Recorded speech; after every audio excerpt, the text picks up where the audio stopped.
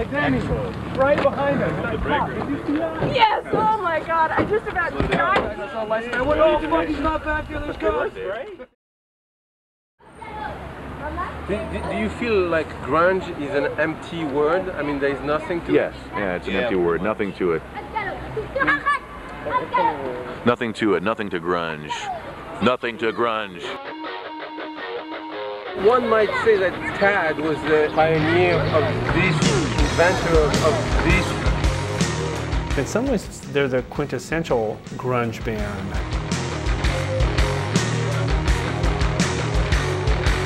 When she woke up, she heard a chainsaw, pulling through the woods in the field. They were the combination of musical ingenuity, musical fluidity, a sense of humor, a sense of style. But I mean, they really were as charismatic a band as any that were ever on Sub Pop. Like Tad, the band, they kind of took on this character. Like there's Tad, the person, and then there's T-A-D, capital letters, Tad. Hello people, my name is Gary and I play washboard. My name is Kurt, I play bass. Tad, I play with myself. All the musicians were really skilled, had a quite sophisticated approach to their instruments. At one point, they were the favored horse coming out of Seattle. Without Tad, to me, there'd be like a black hole or a gap. It's like, well, where was like that really intense, the rawest of the raw? They were the heaviest and the meanest and the darkest sounding band of the scene, and I think that influenced a lot of people. Think of the Tad band, I think of smoking pot. Smoke pot! It's like, fuck if their dressing room wasn't a smoky haze. I think of bombs. It was a real miracle band, a garage band that never grew up.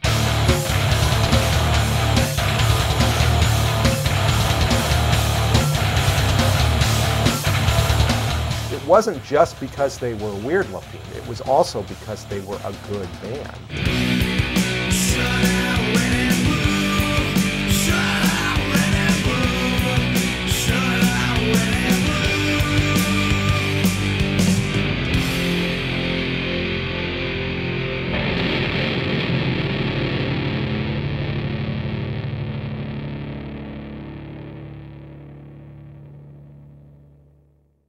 That's a cut there. Let's take it back to the beginning. Action. It was late '88, early '89, and there was this regional sound in the air, and we felt like we were part of the select group of people that were allowed to document it. There wasn't a lot of, you know, national acts coming through, or like a lot of good indie acts coming through as much as later years. So it was kind of like an isolated area where these people were coming up with music, and they're mostly influencing each other. Not being too self-conscious about what they were doing. That was the best thing about it, was bands wanted to just, they had a very clear artistic vision, and that's what they wanted to pursue. It wasn't like trying to think of what would get them signed or what would get them attention or what the fans would like. It was more about what, you know, people were very much doing the music that they wanted to be doing, making the records that they wanted to make. Commercial considerations hadn't really come into the picture yet. There wasn't any inkling of any kind of idea like, I'm going to get rich and famous from doing this. There was no concept of it being a career. It was just like, here and now in the moment, this is what we're doing. I don't care if it's going to fall apart tomorrow. I don't remember yesterday. This is what we're doing now. Yeah, it was great. I just remember it being vibrant, exciting, and incredibly supportive and collaborative. All these bands are checking out everyone else's shows and their tapes. It didn't seem like there were any kind of like petty rivalries or animosities. People would come together, and it was a positive, supportive situation, scene. That made things a lot of fun. All of a sudden you'd go to a Tad show and there would be hundreds of people there and hardly anyone that I knew. Fuck, man. The sense of family, or at least like familiarity, was gone.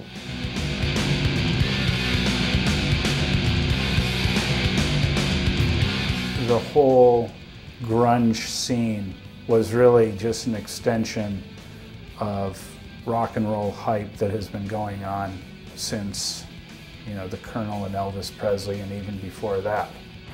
Into one word, grunge, it's like all new wave bands sound alike, or all rock bands sound alike. And then one day the devil came and said, we'll pay you guys more money to play Satan rock. So we began to play satanic rock music, and it's something we do, but it's not like, we don't take it home with us. We just leave it at the office. Yes, you wanted the best, and you got it! The hottest band in the land!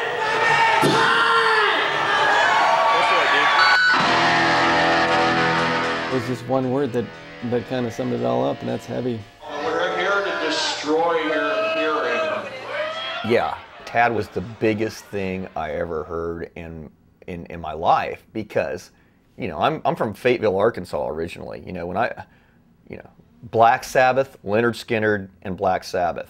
There was nothing, remotely heavy. It was just always, like garage band here, garage band, punk rock band here, punk rock band, hardcore band. None of it was even close to the first time that I actually got to see those guys play Behemoth. That was like I was like, well, clearly this is what you want to be hearing. And I was convinced that Tad was the best band out of all the bands I was getting to see at the off-ramp. Tad was just pretty much balls to the wall kind of angst.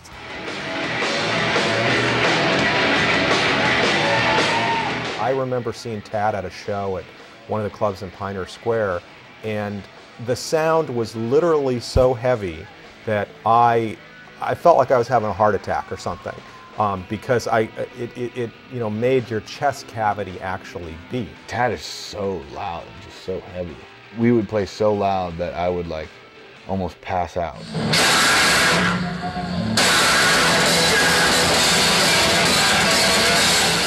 You see a guy that big moving around that much, and there's skinny ass little 18-year-olds that cannot rock that hard. Not only that, but you put in between it the onstage banter. I mean, the guy is quick. So it's like almost seeing you get badass rock and stand-up comedy all in one. I'm extremely fat and overweight, and you're not. Fine, I'm pissed off. God damn it. Hey, I'm told you're supposed to take care of my microphone needs tonight. They're all fucked up. But I mean it, really, I do. You guys don't know me. I really mean fuck you. All of you. Fuck you.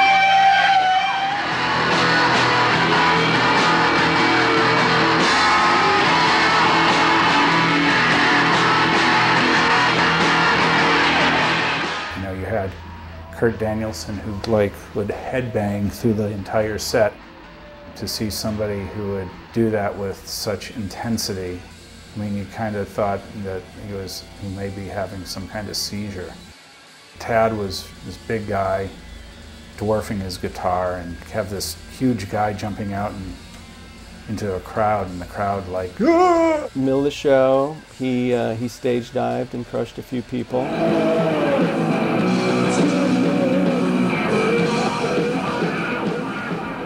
It was something that people are probably telling their children at this moment, and the legend will be passed on to their children and so forth. I just remember once in Portland when Tad just fucking ran backwards and he ran into his guitar stack. The whole thing just went flying. And he went kind of flying too. And that just freaked me out, man. And just to see Tad wailing around and his guitar's not strapped and he's still wailing, jumping the crowd or something. If you listen to Tad and you didn't have a visual image for them, you would think these are, this is the Seattle version of Sonic Youth in some ways. These are sophisticated hipsters creating this very deep and sophisticated sound. It was like, well, this is great. This what Tad's doing. This is great. It's like he's totally, like pushing the envelope. This is, about as anti-radio rock as you're going to get, which it was cool because that's what we're all like, oh, this is, I want to be anti-radio rock. I don't want to do this stuff.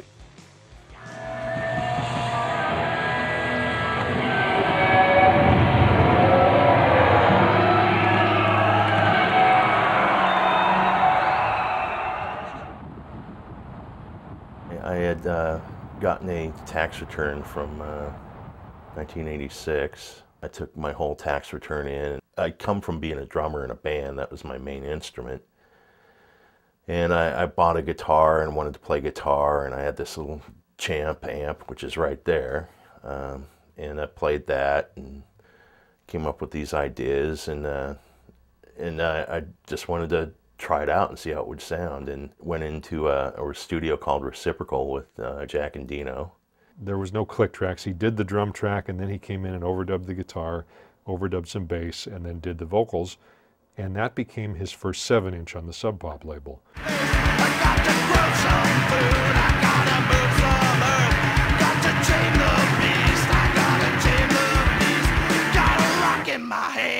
I remember taking it to work the next day, a cassette of it. I worked with Tad at Muzak in '87 until the spring of '88. I was working in the cartridge cleaning room.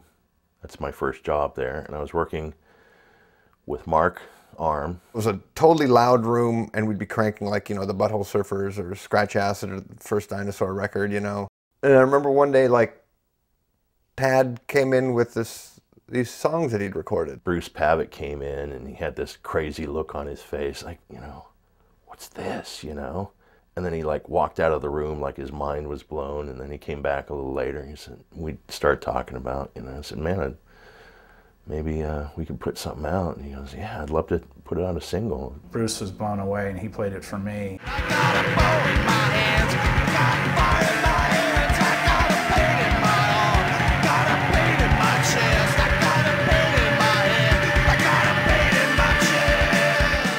I thought it was fucking amazing. And here's the one interesting thing. Every band had established itself as a live or performing artist. In many cases, years before they recorded. Tad was a recording artist. Years before there was a band Tad, there was the guy Tad.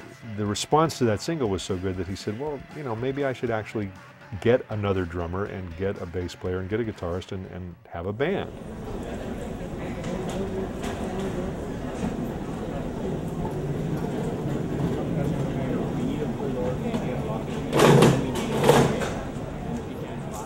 Tad told me that he was recording a single with Jack and Dino at Reciprocal, and did I want to come down and check out what he was working on? And I was like, yeah. I was like really blown away with what Tad was doing all by himself. I mean, he was playing all the instruments, writing all the stuff, and it was really impressive. The band I was in, Bundle of Hiss, used to play gigs with H-Hour, which was a band that Tad used to play drums for, and that's when Tad and I met. I didn't realize it at the time, but Tad was planning on switching to guitar and quitting the drums. And H-Hour broke up over that issue and others perhaps. Kurt and I got along really well, and we shared similar humor, and so that's kind of how it started there. And I had always been a fan of a drummer who was playing in a band called Death and Taxes at the time, and that wound up being Steve Weed. Our keyboard had just moved to California, and we were like, wow, what do we do now? So Tad, he talked to Sub Pop, and he got a single out and stuff, so I was like, okay, that sounds cool, let's do it, so. And Kurt knew about a guy that was playing guitar. Gary had been in a band with Jonathan Poneman, and so I called up John, and I had seen Gary play with John before in a band. They had a band together called the Tree Climbers, and I was just blown away by his guitar playing. So we asked Gary to come in. And I said, well, why don't we just get these two guys together and we'll start seeing how it works. And that's what became the first incarnation of Tad. When the band got together, for example, we encouraged them just to call the band Tad versus any other name, because Tad had such a pronounced personality and such a presence that we felt that the media would warm up to Tad. How do you feel about what happened to Seattle? What happened to it? The hype. Oh, I thought you meant it blew up or something. Earthquake. Oh my God. The hype? Well, it's just that. Nothing but hype. Seattle was a nice, friendly little college town. You know, a maritime city, a port city right on the water. Very nice. Rains a little bit too much, but there are a few rock bands, just like in any other city, but then there was a record label, Sub Pop.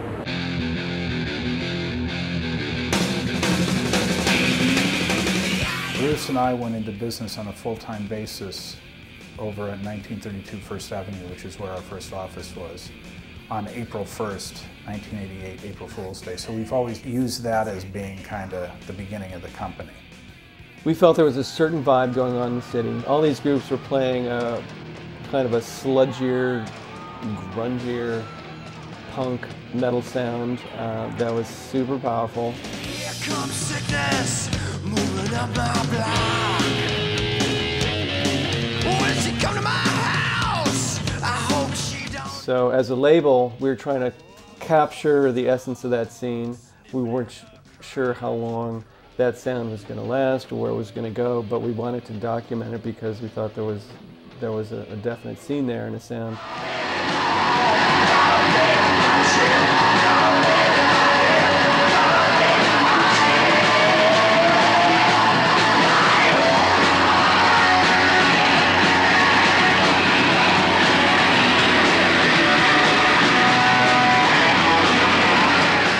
They knew what they wanted. They had a concept for the label, both visually, in terms of live photographs and graphics, and sonically, with a kind of regional sound. They felt it and saw it developing as well, and they wanted to document it.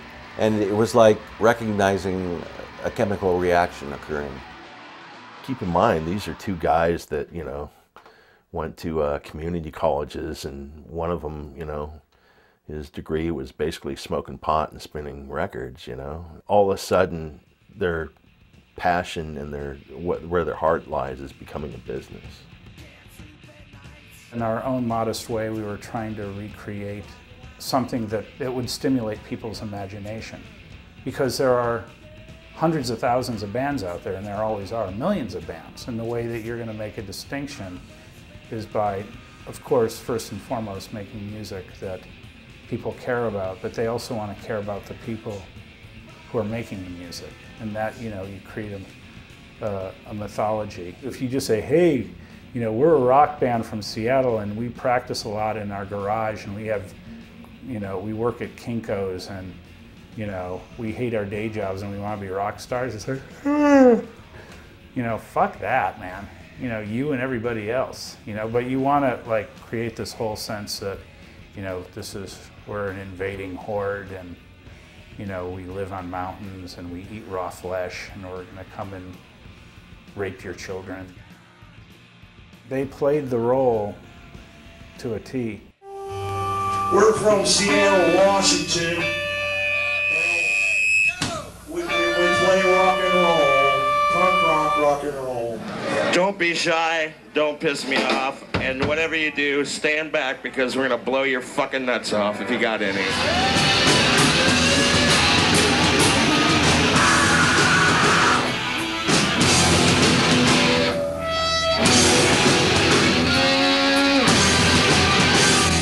Not only did you have an incredibly heavy sound, but Tad was kind of an icon of heaviness, and visually lent another level of intensity to the music. Just this giant dude with a full beard, reflecto shades, some kind of crazy trucker hat, an Ed Gein t-shirt, and he looked like somebody, you know, he looked like a trucker or like some kind of scary serial killer. And, you know, Kurt Danielson looked exactly the same, you know, like just as scary. He looked like some kind of crazy redneck lumberjack or something. And they just looked dangerous, and there was nothing cute about them. They were really, really scary looking band. I hope I didn't offend any of you college yuppie types. The kind that your mother says your turnip turns into a casserole at midnight. Your cherry turns into a pumpkin at 1. And you better not go home with Bill, or I'm going to spank your butt. In reality, you know, he was so different from the character that was being concocted. I mean, I remember going out, taking some pictures on the set of their Wood Goblins video. And I had to show Tad how to, like, you know, start up the chainsaw.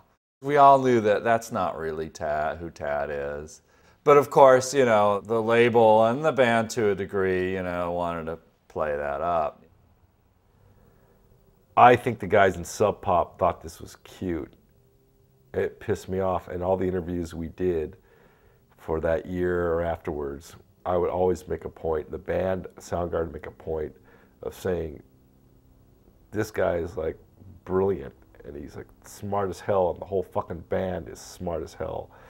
But the initial, I think the initial single had, like, on the label, Tad scrawling, you know, with like backward letters, "Hi, my name is Tad," trying to market this sort of you know, folky, savant sort of character, you know, kind of retarded, huge monster of a man who somehow makes this beautiful music. People give too much emphasis on the personal story, which is important with folk artists and in popular culture, but ultimately, you know, does the work stand on its own? Is it beautiful? We definitely wanted to be exploited. There was no question about it. And we didn't have many scruples about how it was done, so long as it succeeded. Later, perhaps, we had some regrets that we were boxed into this grunge category. And not only that we were always being referred to as this band that was headed by a 300-pound ex-butcher, et cetera, et cetera, et cetera. And we felt like that people came to see us for those reasons instead of the fact that we had songs that were worth listening to. I think a lot of the bands, you know, Nirvana, and to a lesser degree, Tad sort of resented it. It's hype, you know, and that hype, I've got to say, helped propel all of the bands. It's by no means solely responsible. I think as the years went by, he came to appreciate, you know, that there's a certain artistry in the creation of the mythology. This is number 17 is where he appeared. And at the time, the TV show The Simpsons started having a lot of celebrity guest stars. So I thought it'd be funny, since I just did this lowly, cruddy comic book, to do the same, to have a celebrity guest star. So I wrote Tad into this one story. And the idea behind it was the main character in the comic, in Hey Buddy Bradley, he had this friend named Stinky. And Stinky's the type of guy that, even though the average person never heard of Tad, you know, to Stinky that would be like meeting a god. You know, it's like, oh my God, it's Tad, I can't believe it. And the other thing that was very funny is because Tad used to have this reputation of being a wild guy or a party animal, a lot of people, like younger people, would always say, I want to party with Tad. That'd be a phrase that I used to hear a lot. Or like people would always ask me, did you party with Tad? I hear it's awesome to party with Tad. I want to party with Tad. And so I thought it'd be funny to have this character Stinky meet him and say, we're going to party with Tad. So that's how that came about. And of course, as soon as the comic came out, more people than not said, who the hell is Tad? It's Tad. And it's totally heavy. Tad, available at awesome record stores near you on Sub Pop. The first official Tad release on Sub Pop was the the album called God's Balls. And we thought it was, you know, cocky enough too, and, you know, somewhat shocking. The band really had like a great sense of humor. I remember Ted coming in and going, "This is the heaviest album title we could come up with, was God's Balls." It was just... Kurt Danielson had a porno video that he saw, and it was some priest getting a blowjob from a nun. He would scream, "God's balls! God's balls, that feels good. God's balls, that feels good!" And I thought, God, that's a great line. And so I kept it in mind, and when we were in the studio recording, I just mentioned it to Indino. I said, that's the title. You have to use that title. We'd make jokes about that, and we always were making jokes about porno movies, so that's where the title came from. I know that the SGM really liked it. That was a Seattle gay newspaper. They really liked it.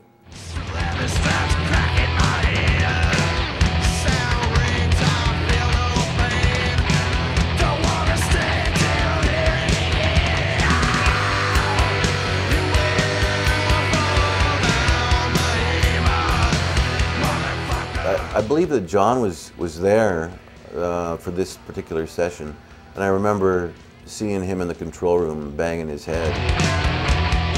So I was really pleased to see a friend getting into the music. Kurt had really good lyrics, and we had good ideas that we just we wanted to hammer just a riff, you know, and have a groove to it too. That was our main thing. I think that's really what set us apart from a lot of bands. The rest of the Sub Pop crowd was all about the keep it simple, keep it basic, keep it rockin' sort of thing. And Tad's thing was always to try and go a little further. You know, let's play around with melody, experiment with arrangements, and still keep it brutal. Kurt and I, when we started playing together, we decided that we wanted to be as low and nasty. We were going for the brown note, you know. And we used to make jokes about that, you know, like, what happened to your concert last night? Well, 3 people shit their pants. And here we were working together as a band after meeting only 2 weeks before and having only practiced a few times, and boom, the stuff just came out.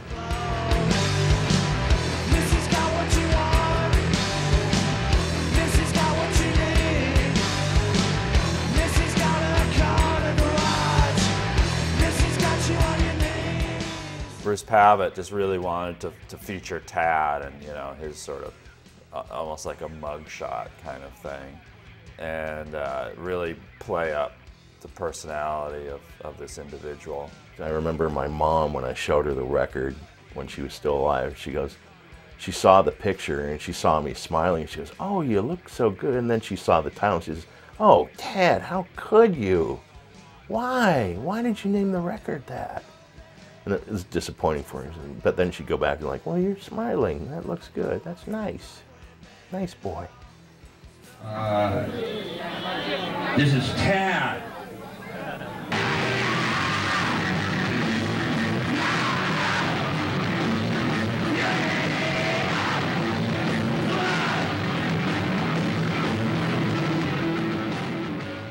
There was always a really great crowd reaction at Tad gigs. I think Tad was really good at working up the audience. Actually, some of the best photos I got were of Kurt, the bass player. And he's actually featured in my book, Touch Me I'm Sick. There's a double-page spread, one where he's smoking out of a bong, and then the other where later that evening he's on stage. He had an amazing presence, you know, as far as being a bass player goes. I know that Tad and Kurt were kind of always the core of the band, and those guys seemed closer than anybody else. He's funny as shit and very well read, highly educated, and great songwriter. He was getting an English degree, and he was very focused on becoming a poet. So, you know, he used to kind of hang out at this is kind of before espresso blew up really huge. This coffee shop called the Allegro, drinking espresso, hanging out with a bunch of beatnik types. You know, he'd wore like a beret on occasion. Like Kurt Danielson went from this guy who was like sipping espresso, going to poetry readings, you know, very nice, very nice. Wearing a beret, to this guy who made this t-shirt hand scrawled in giant letters, "Stinky Pussy Stinks." Stinky Pussy Stinks on it. And it's like, dude, you are as politically incorrect as any human being I have ever met. It was like he just tossed his Baudelaire and Rilke books out the window and said, fuck it. If somebody in 1989 said, yeah, I know Kurt, I'm buddies with Kurt, it was Kurt Danielson, not Kurt Cobain. Are you ready? Kurt Danielson was a very popular musician, a friendly guy, had been in a number of bands, very talented musician, had a great amount of respect. And when people said, Kurt's got a new band, they were talking about Danielson and not Cobain.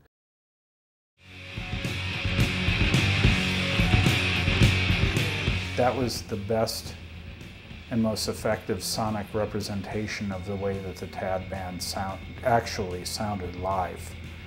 And I think Steve Albini just completely understood the band.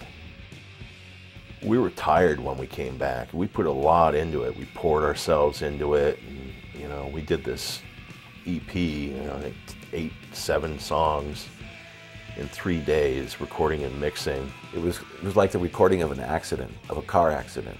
Nothing rehearsed. It was just a collision, and it was on tape. When we got, you know, the rough mixes of that, this is back in the age of cassette tapes. I wore that tape down in like 2 weeks. I listened to it over and over and over and over.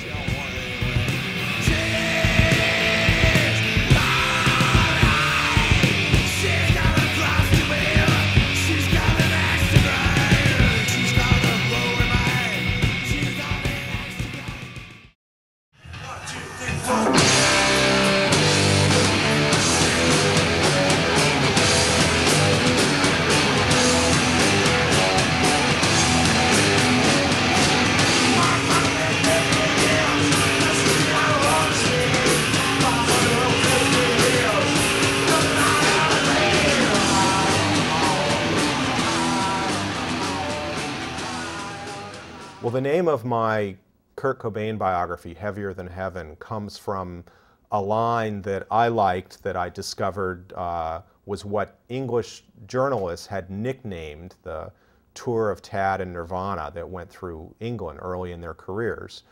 They called it the Heavier Than Heaven tour. And that name came both from the fact that the sound of the bands was very, very heavy. It came from Tad's girth. This was a heavy band. And it also came from the sort of ethereal sound that some of, I think, Kurt Cobain's songwriting was already starting to approach. That tour with Tad was the tour. You know, these were the neutron bomb bands of Seattle.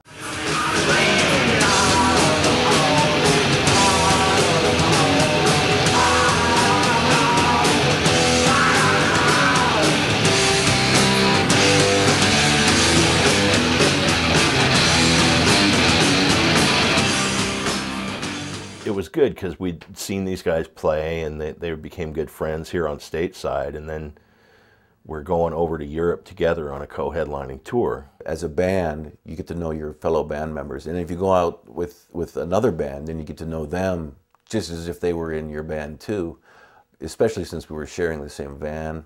Both bands were in this Eurovan, and they have the tall, you know, luggage area. We had all our t-shirts, all our gear, all of us, plus our sound man, plus our driver, all crammed in the same Fiat van, the same standard Fiat van everybody tours in. You know, I'm a big guy, and Novoselic is a tall guy, and I remember seeing him all hunched up like in a seat like this, wherever, because they're small seats, you know.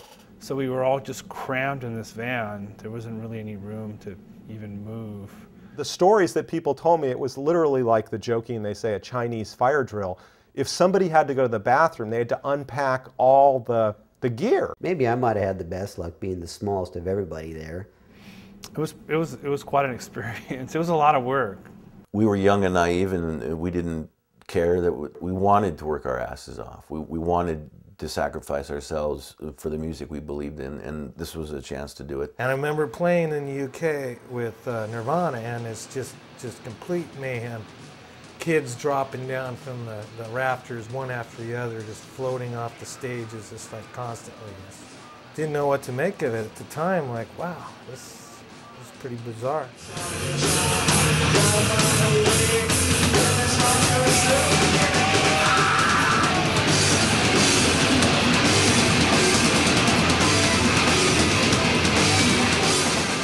Because we have hindsight, you know, Nirvana went and became huge. Everyone thinks that that tour and many of those early shows, that all anyone talked about was Nirvana, and that's not true at all. Tad got just as much ink and attention as Nirvana did, you know, on that tour. They were truly co-headliners. It wasn't that Nirvana was even bigger than Tad. There was one person that you could pull out and go, okay, we wanted to do a photo shoot with this guy because he embodies this kind of Northwest Americana. I think the British audience was getting really fed up with the lightness of a lot of the indie British pop that was coming out.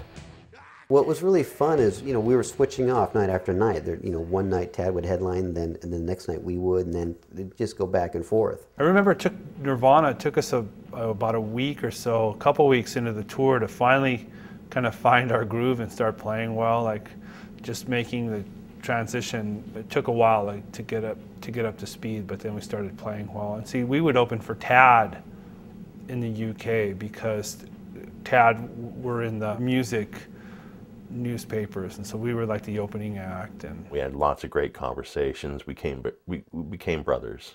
I remember, you know, Kurt telling me the stories of that tour, and he lit up like you never saw him lit up. He described so wonderfully when Tad also was vomiting a lot, and Cobain became just fascinated with it. Kurt would always light up during that time, like get up from laying down, you know, laying down backstage, and hold the bucket for me and laugh. He enjoyed it more than anybody else did. Certainly, I think more than Tad did.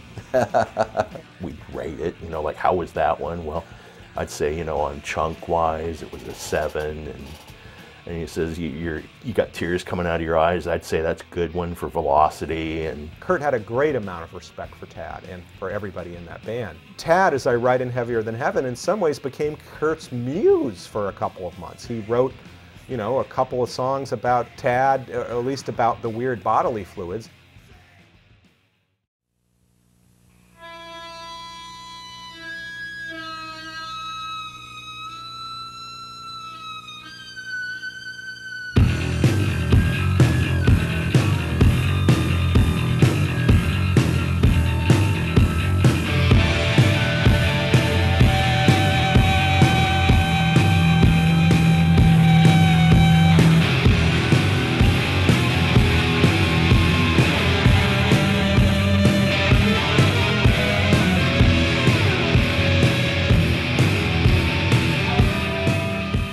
They rejected Wood Goblins because, according to them, it was too ugly. Which was, we kind of thought, kind of cool. Being too ugly for MTV during the era of Cherry Pie and Skid Row and shit like that. I don't know, it's kind of cool.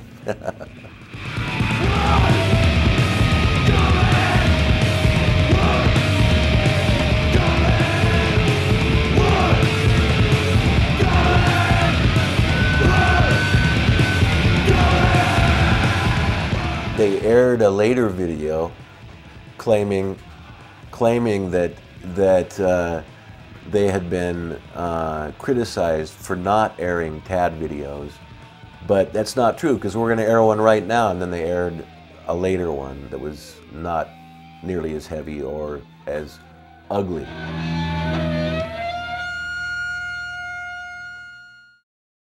And my boss was like, yeah, Tad ripped out the urinal out of the wall. Damn it. And I was like, somebody ripped a urinal out of a wall? And I was like, Tad? Who's Tad? Does he work here? He's the rock lord and master. He really is. Everybody respects him as a musician. He's a musical genius. He studied classical percussion and mastered musical theory, so that when it came to playing rock drums, it was like stealing candy from a baby. People who are fans of the band and don't know him at all, might be surprised to know that he is hardly the scary, insane guy that he portrays himself to be. And he's like one of the sweetest, funniest, kindest people I've ever met. When I finally got to meet him, he said something like, "Hi, my name is Thomas Doyle. Nice to meet you." And he was like the nicest dude I ever met in my life. I couldn't imagine that he was the urinal destroyer, you know, that I heard about. Well, when Tad comes at you and speaks to you for the first time, and you don't know what to expect, if he's angry, he's really tells you what's on his mind. But the big thing about Ted is he's a huggy bear. He's a real pussycat. And if you get to know Ted, you basically you're dealing with one of the nicest guys you'll ever meet in your life. I can't think of one person, and I'm not saying this as simply as a bump, but in 20 years, I can't think of anyone who had a personal criticism of the guy. He was someone that everyone always loved. And every band had its asshole, you know. I might have been that guy for a bit, who knows. I think our band kind of rotated the asshole, you know. But Tad wasn't that. Many people will cite 8-Way Santa as being, you know, the defining record. And in many ways it really was. It was very versatile, some fucking amazing, memorable songs on the record. Working with Butch Vig, you know, this is ahead of his recording Nevermind.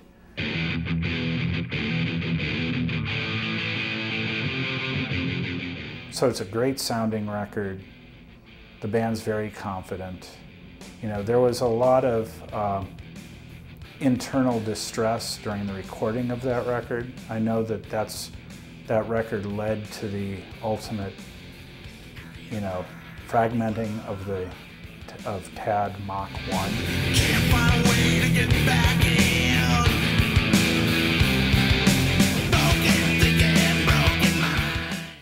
We knew we had some really good songs, and we'd really gotten our legs together, and we knew how each other were playing.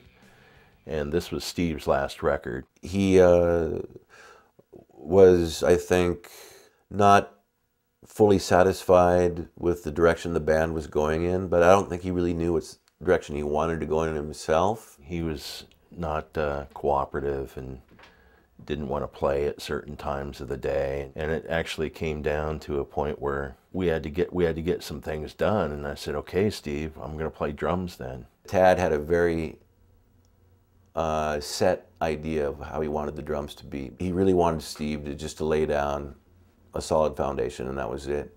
And there was a bit of a disagreement over this, and so Steve retired to the upstairs office, and I think he drank maybe 14 beers, and he came down, and in one take he played the drum part perfectly, just the way Tad wanted.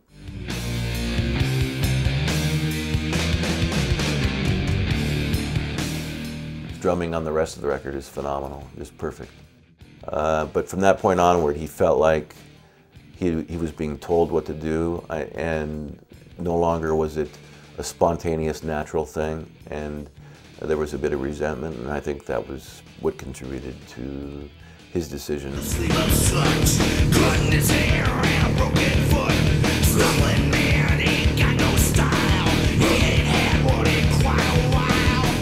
Well, we just got done recording it in Madison, and I pretty much made my mind up at that point. Don't remember why.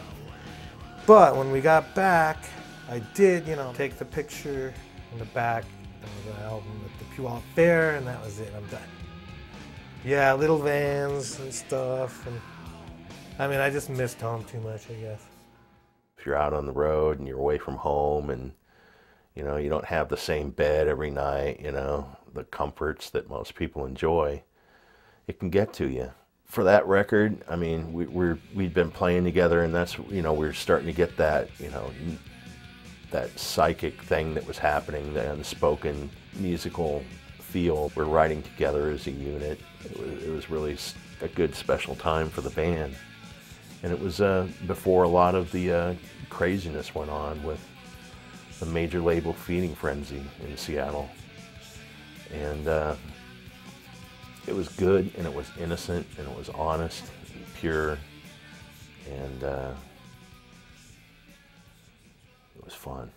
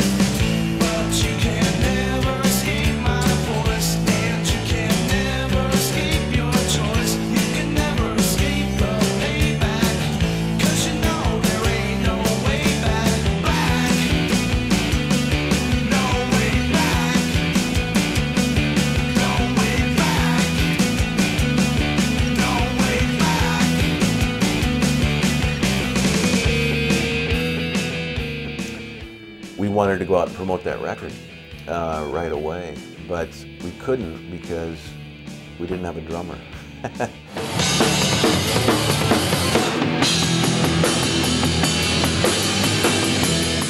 So we did touring with him for 8-Way Santa.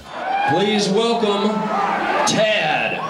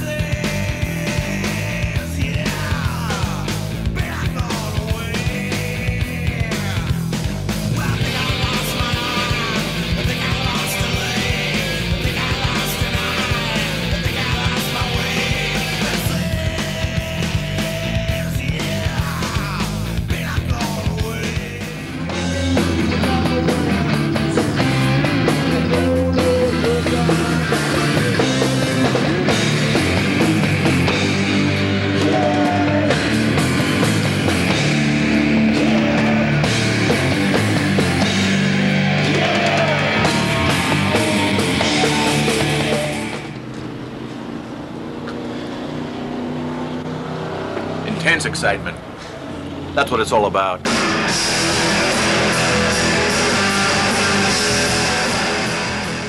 Well, you know what? I think we're gonna head over to Boise, Idaho. I think.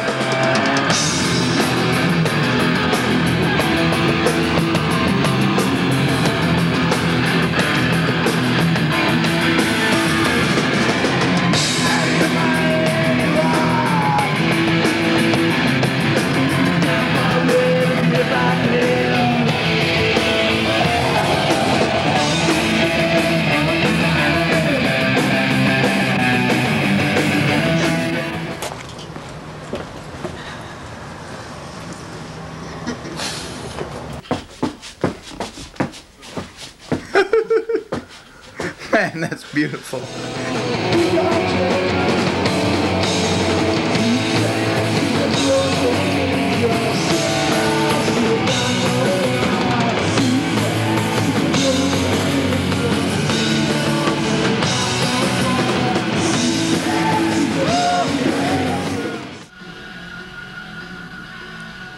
I'm enjoying one of my favorite pastimes, which is drinking in bed. Bottle here, cup here.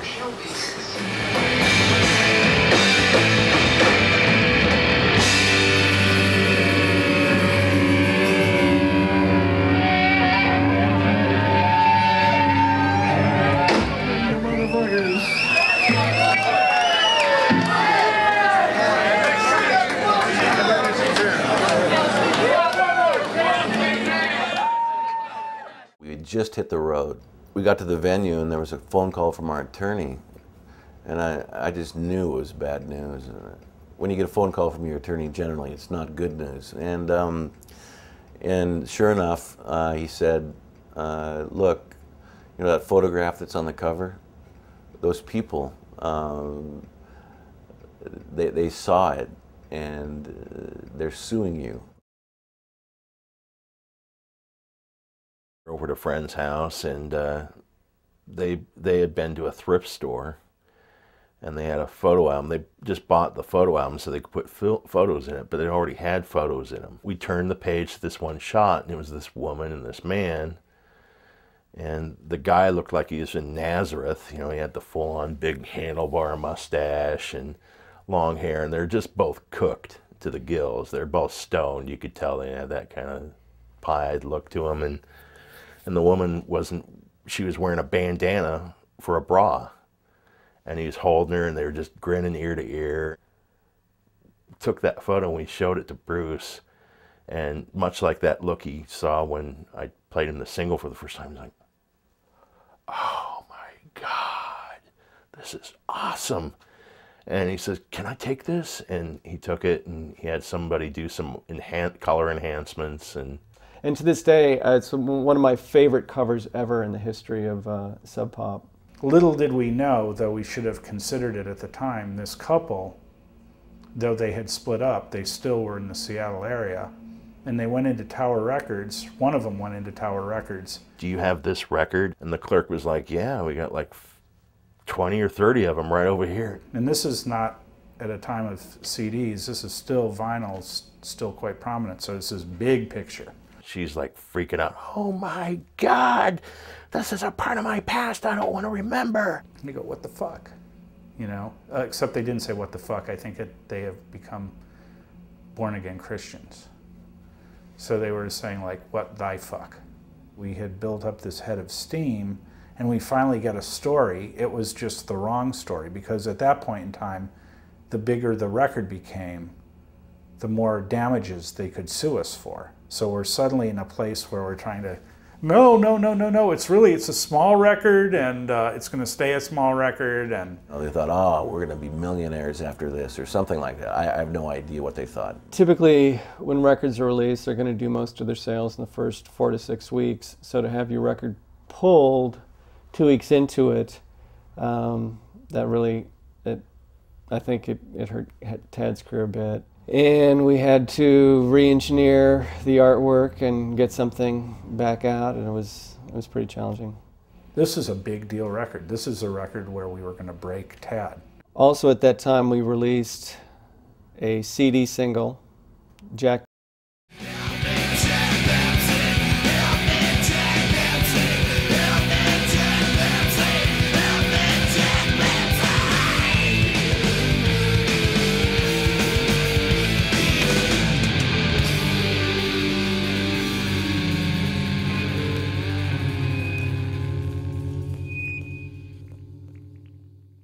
There was a particular employee who we let go, who I remember just being hateful.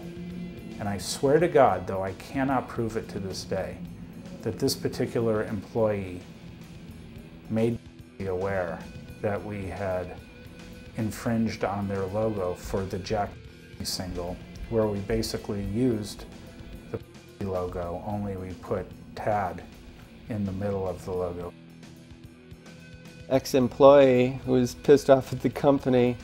Otherwise, we probably would have gotten away with it, as their way of saying, "Shouldn't have fired me, bros." Was not too stoked, thinking that their name of their product would be involved in the possibility of drunk driving. And so we heard from Pease counsel, and they were like, you know, "We're going to sue you for millions of dollars. You know, you're fucked. Get out of the business, go back to being a fry cook, get out of our lives, get out of our face, we're going to kill you, crush you, etc." The label still hadn't sold Nirvana or anything, or maybe was about to, but that's a lot of money to put out there. And I think it really made it hard to get a second win to the record, even though the record was amazing.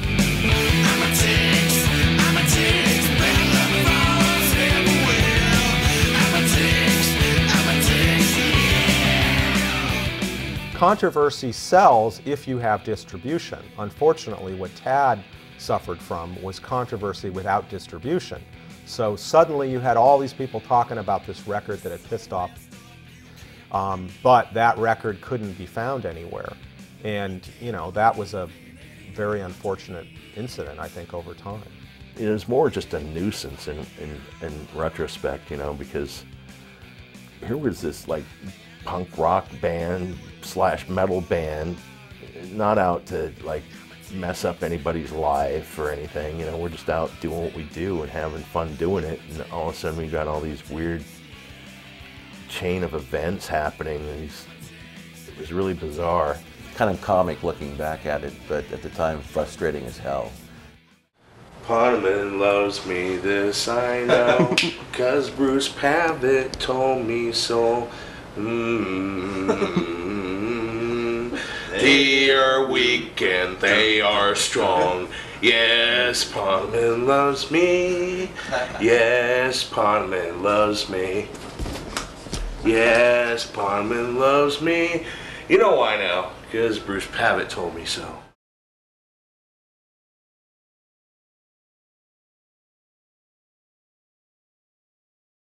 By this time, there'd been so much frustration and so much rancor and bitter feeling that was really nobody's fault, but it had to find a target somewhere, and generally bands rail against their labels, so in a tried and true tradition, we did the same. We would have been happy to stay with Sub Pop had they appeared to be financially solvent.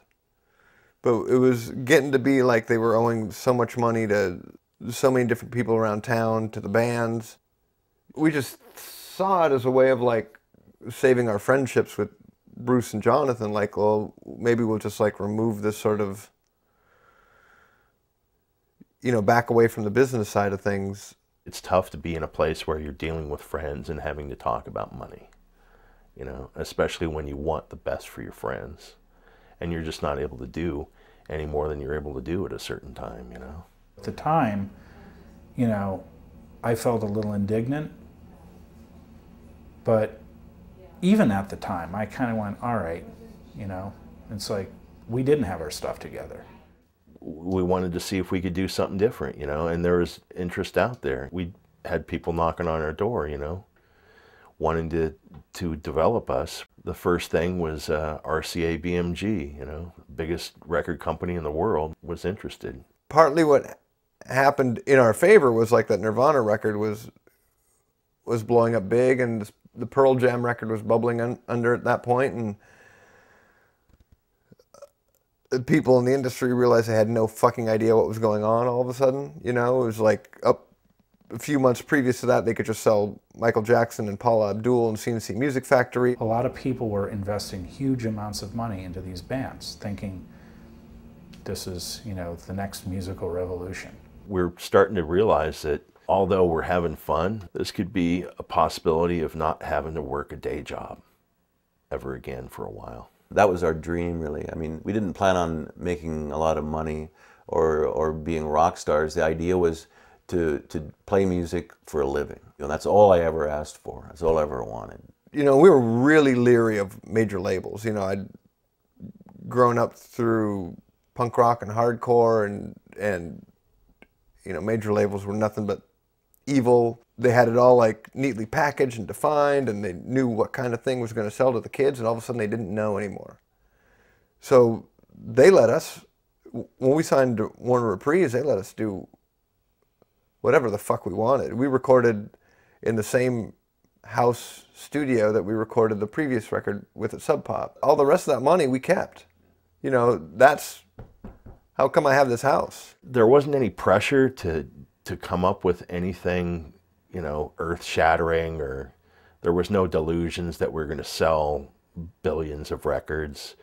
We always had the attitude that we wanted to play our music, and if somebody wanted to help us achieve that goal with their money and financial backing and their press and their radio expertise, we're into it. Rust P, never heard Do anything. the same thing. Up with the bike. Ah. Yeah. That's nice. Another one. Another one. Good. Hold it. Ah. Josh, lift up the bike, cross it up. We had Josh on drums, and so we were kind of a new band. We felt like a new incarnation. We had new blood, and Josh was a few years younger than the rest of us. In the beginning of '92, I had just gotten out of the Accused. I did this little demo at Reciprocal with Jack, with just me playing the drums, and it's like a little 5-minute or a little like 30-second clip. Then a few weeks later, I got a call from Kurt Danielson asking, you know, do you want to come try out for the band? You know, real snappy, could play lightning fast, and he played hard as hell. I've never played with a drummer that played as hard as he does. He was breaking shit regularly, and that was really fun.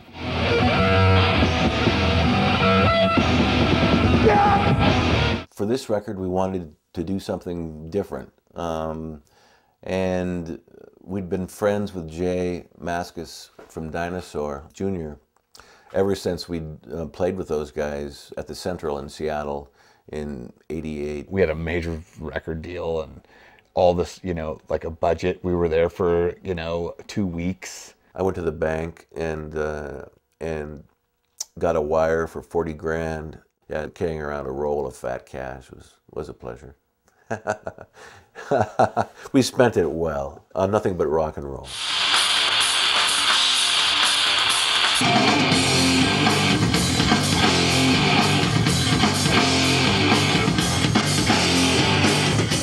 Jay had a lot of good input. Most of the time, Jay just sat with his sunglasses in the back in a couch. And I swear to God, most of the time he was taking naps because he had the sunglasses on. You couldn't tell what his eyes were doing.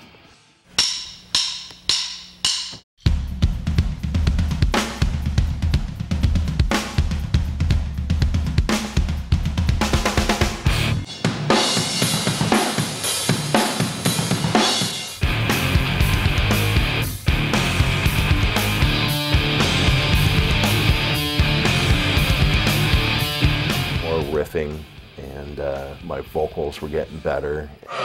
You're lying!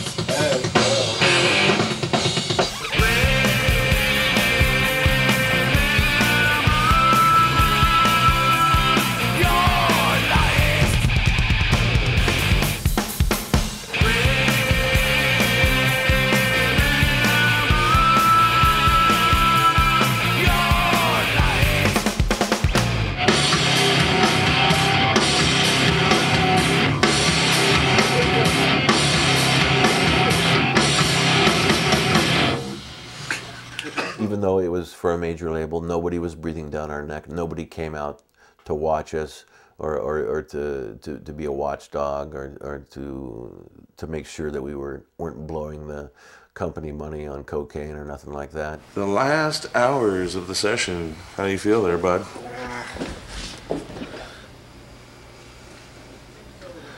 I don't think it's quite as bad as Gary portrays it to be. That's one of my favorite records too. I mean, that one was like really turning point. We started to go more into the metal edge of that one.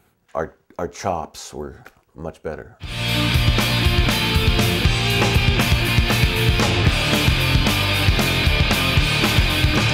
late!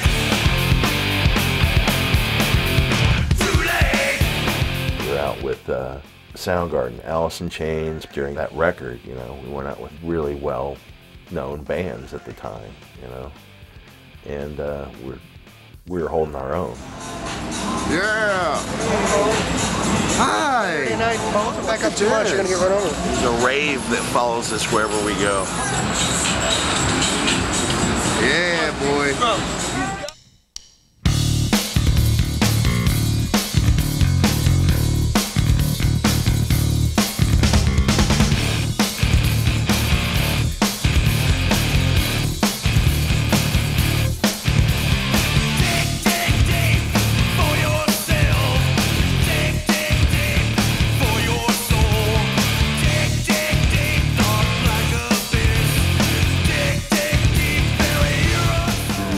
Get up and take that thing out of your hand and crack you over the head with it.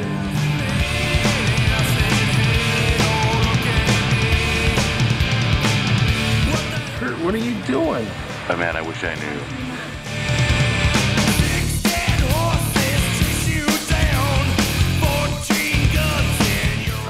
I did it. I did it all. It's great to be able to fucking be up there and sound louder than fucking God, you know, for a few minutes.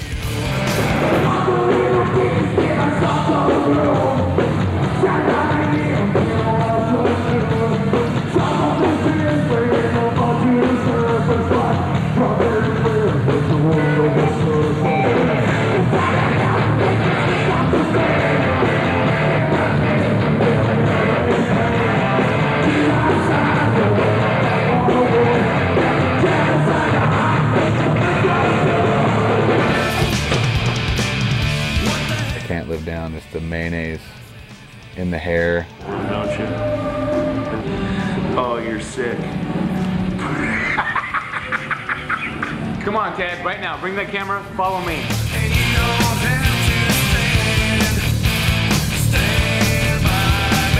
What are you doing? Kurt, are you encouraging this kind of behavior? Yeah. Like, I think it's good, clean fun for kids today to urinate with garbage cans. Usually we check out our dressing room, though. It's like, let's go over and see Tad. And just walking in, you know, somewhere in Canada or in Germany, and Tad and Josh and Kurt just sitting there, just kind of that sort of well-imbibed, you know, vacuous sort of stare and glare. There would have been a whole lot more fun if they were somehow responsive in some, in some kind. I mean, Gary was a blast because he was alert. You know, he knew what was going on. The other guys are sort of like a wall of vacancy. But it was amusing because you know, they'd all walk out there and they'd, you know, and just blow doors. I'm still on drugs for a living. Manuals. Actually, that guy in the green suit, he's a liar. He's an imposter.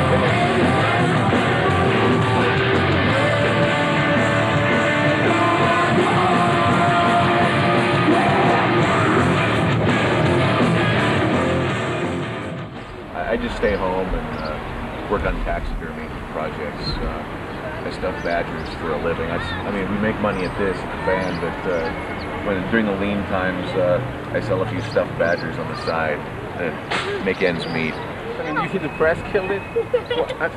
Well, the badgers were killed, strangled. But I'm talking about the Seattle thing. Oh, excuse me, misunderstood there.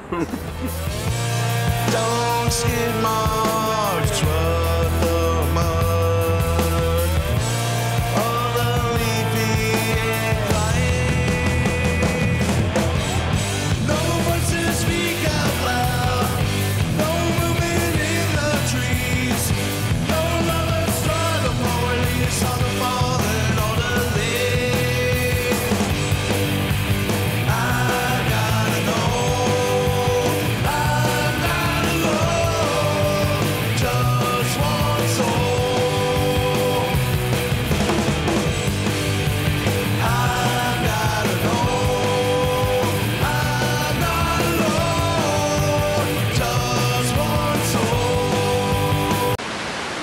MTV interview, Satan. Hey, you got it. You can hold on to my back or something if you want. Yeah, you can hold on my shirt. With contacts, I'm gonna be hurting tonight. And then, Not that I need to even see what where I go to the bottom, and then when I shoot out of the top, you snap the picture. Yeah. But don't be too specific about the words, because we're not sure what song. I can just go habba, habba, habba, habba. That's good. Best muscle. Excellent.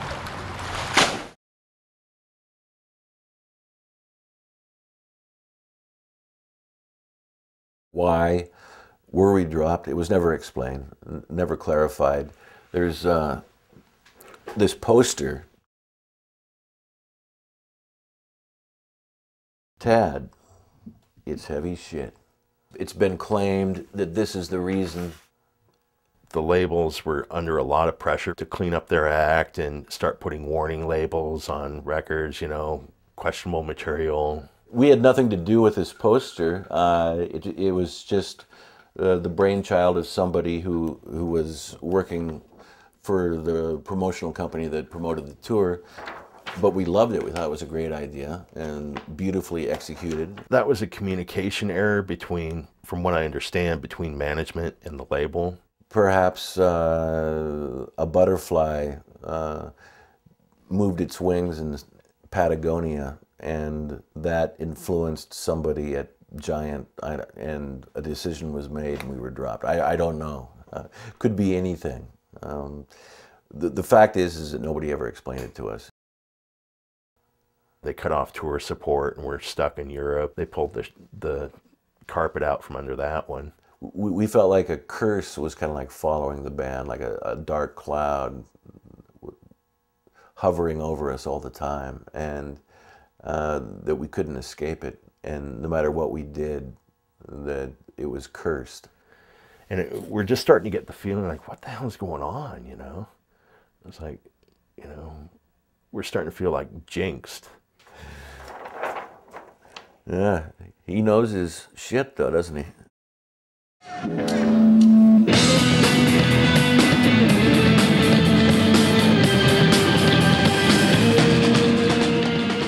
We've been together for quite a while, and there was just some tension in the band. I can't really explain it except for by saying that. Well, I think musically we're just kind of like, Kurt and I were wanting to head in a different direction, and I don't know if Gary really was suited to that. He probably was. I don't think that there was a strange division going on. It wasn't like Gary did anything that warranted being kicked out. It wasn't like he quit in a fury. And Gary was probably the most sane guy out of us at the time. There's a lot of not good drugs going on. And I was, personally, I can speak for myself, I was not the healthiest of mind and body and spirit at the time. Kurt kind of lost, you know, touch with being grounded, and so did I. I was right there with him on that.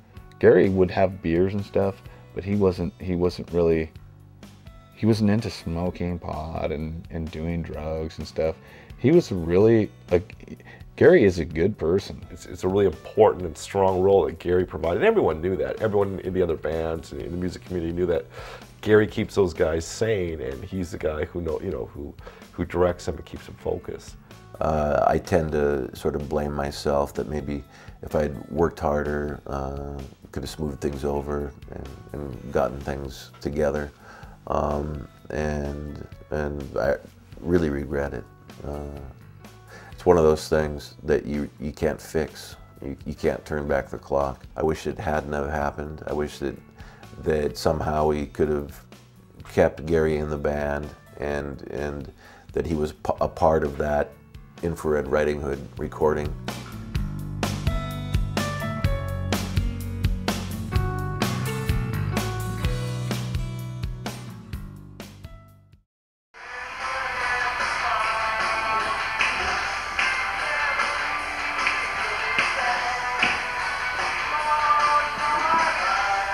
Well, Infrared Riding Hood was the first record that we went as a three-piece. That record was where things kind of got, I'm surprised that some of us made it through that.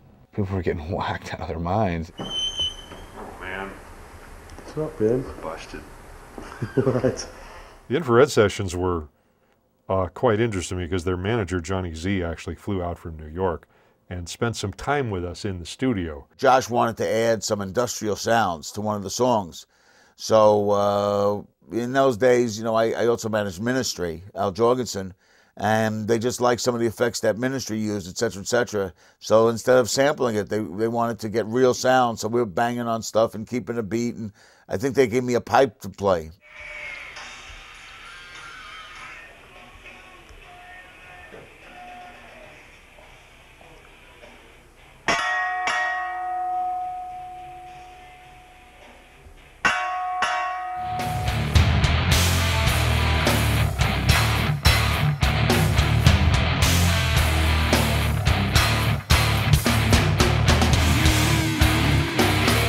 Really good drummer, psychopath from hell, man. He was a real psycho, but he's a great guy. See, because Tad was into that. He was like, I was like, what do you think if I get these pieces of metal and I smash them wasn't just like we were like banging on shit and, oh, that's great, you know. It had a method to it, and there was a desired end effect that we were going for. The way we wrote that record was a direct result of not wanting to be overly analytic about the music. It started off with the first song. The way we wrote that record, Kurt had that bass riff that went dan dan dan dan dan dan dan dan, and I just started playing the drums, and that whole record was written like that. Somebody just started playing a riff, and we wrote it, and we not once, we never went, okay, this goes 4 times. How many times are we gonna do this? When are we gonna change that? Nothing was said. Nobody does that. You know, nobody makes a record and doesn't talk about how many times you're gonna do this part, we're gonna put this change, I've got this riff. Nobody said anything. There was, can you imagine what I'm saying? It's like, that's how together we were at that point. And we just went in and did that record. And it really was that. And I thought that that record was so great because we did that. And that meant how tight we were.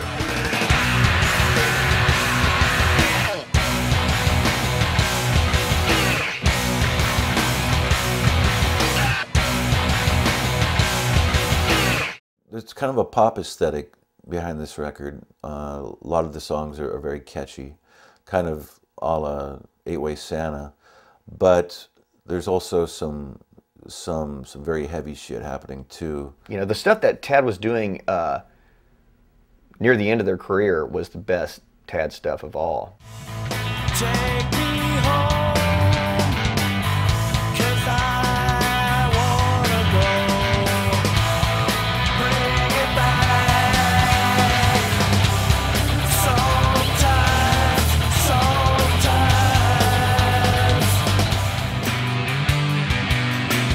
Let yourself free. Don't feel inside that I couldn't hide, but I didn't forget to smile. Separates me from the day of my body.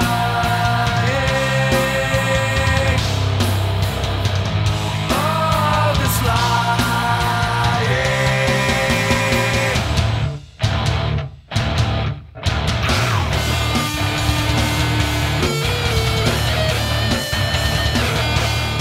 I was always amazed. I mean, how the fuck do you go and make a record and get that gacked out of your mind and actually have anything come out, and then you hear Infrared and it's a brilliant record?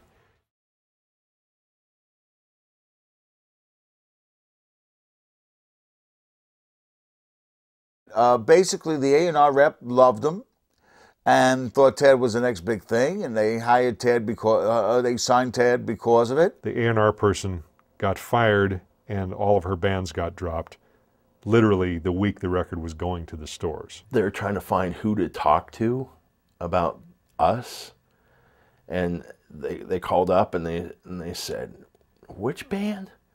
You know, and that's kind of a bad sign at that point, you know. Well, we don't know who you should talk to about that, you know. And when an A&R person gets terminated at a major label, all of their bands get axed regardless of quality. Nobody's even listening to the music at that point. It's strictly a matter of bureaucratic musical chairs shifting. And the bands are often the unwitting victims of this, and it has nothing to do with music. Chances are nobody even listened to the Tad record. We found out in retrospect that a whole whopping $650 was spent on advertising for Infrared Riding Hood. The label just writes off the money. It's a loss. They deduct it from their taxes or whatever they do. So Infrared Riding Hood, as far as I can see, just became a tax loss for somebody. And the record showing up in the Record of the Month Club, you know, buy 10 discs for 5 cents. The 11th. It's the 11th, our record's out. And you know what? Shut up! One fucking bit of advertising out there for us. The record label said they were going to do it. They fucked up. Fuck up number 1. Strike 1.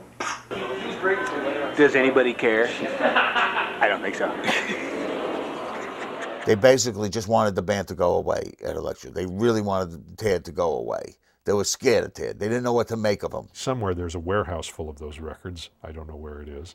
That was pretty much the end of Tad's label career.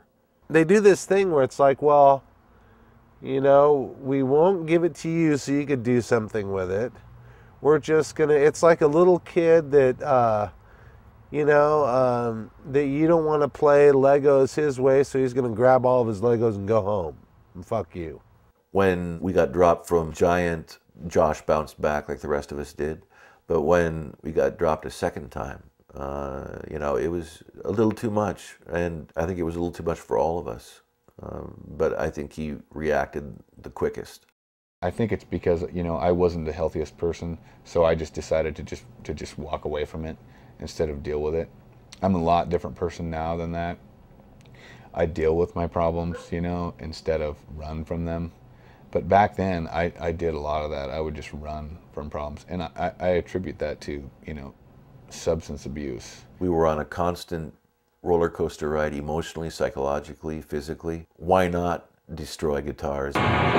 Why not light off explosives? Why not destroy television sets? Why not do this? Why not do that? I mean, it seemed like we had nothing to lose. I mean, when you've lost everything already, what else have you got to lose? Nothing. I was locked up in a room that I was renting in West Seattle, and I'd never go out.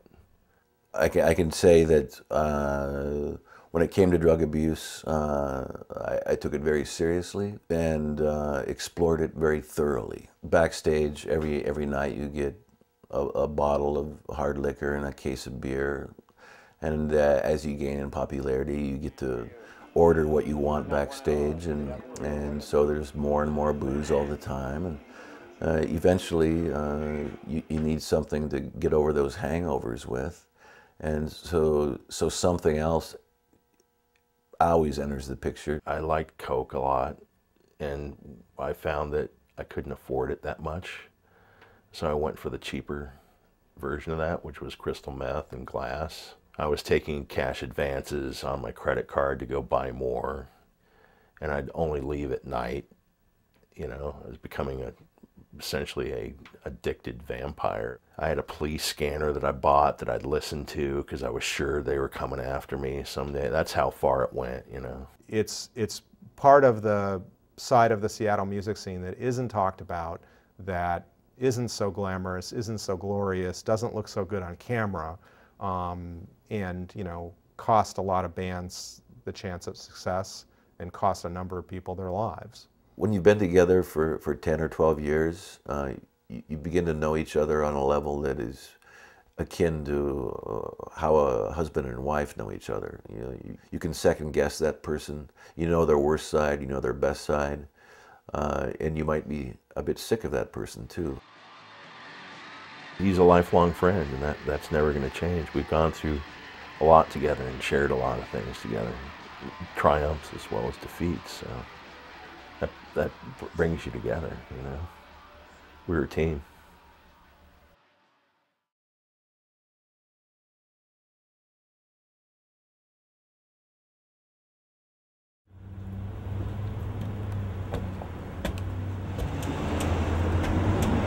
Hello?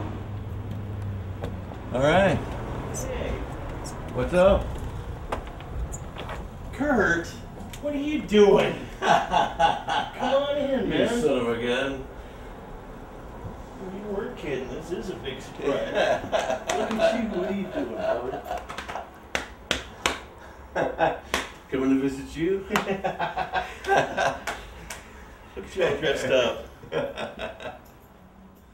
People can be in bands and that all they have in common is this musical vision, but you know, I think that's where we went a little step further. You know, we love being around each other, you know.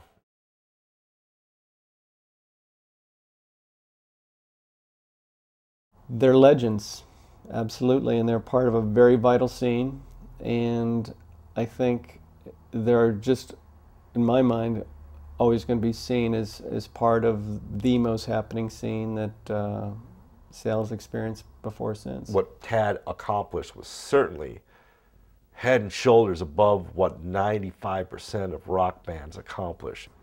He wasn't selling records because of image, he was selling records because of content. Whether anybody makes it in this business is largely dependent on factors that have nothing to do with music. Nothing whatsoever to do with music, and a big chunk of it is luck. And random factors did not operate in their favor. So I think there still is a life to this music, but you know, Tad's story, unfortunately and sadly, is always going to be a story of what could have been as opposed to what was, and that's going to be part of their legacy. The thing I'm most proud about the music is that we always stuck to what we believed in, and we weren't shifting what we were doing to appease anybody or to look good. You know, we let it all hang out right from the beginning, you know.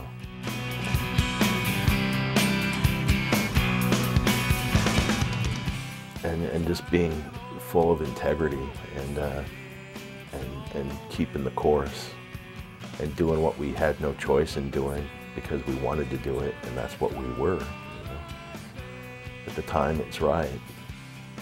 I like to think that you know, the music's going to live on, and that hopefully it won't come to a point where we have to die for people to figure that out.